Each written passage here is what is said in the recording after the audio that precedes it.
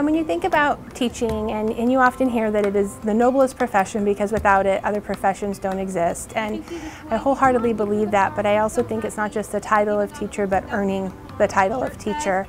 I heart unicorns. I think what is so special about Erin is that when we talk about teachers caring about students, she genuinely embodies that. She thinks about each of her students, providing an experience for them, providing instruction at their level. She wants to make sure that each of her students exceeds in her classroom, to not only know their reading, writing, and math, but to be a good citizen and a good friend. And I think that's what sets her apart. Oh yeah! Good job, let's give them a round of applause.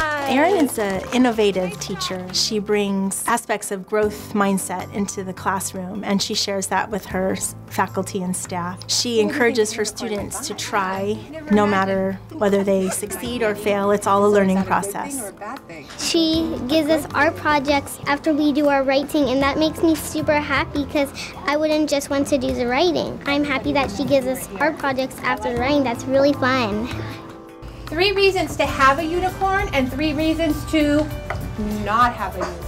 I just never take for granted that this is a job that I get to do, that their parents are entrusting me really with their most prized possession, to not only spend my day with them, but to help them grow academically and socially and just have a role in their child's life.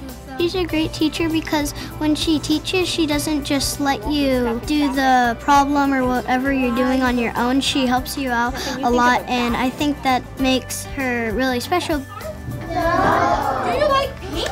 And Erin's extremely patient, she's very kind, she's very sweet, she's well prepared, very giving, very generous. She's one of the hardest working teachers that I know. She does her job 24/7. She does her job at school, she does her job at home, she does her job with her children. Very flexible. She's a great teacher to work with.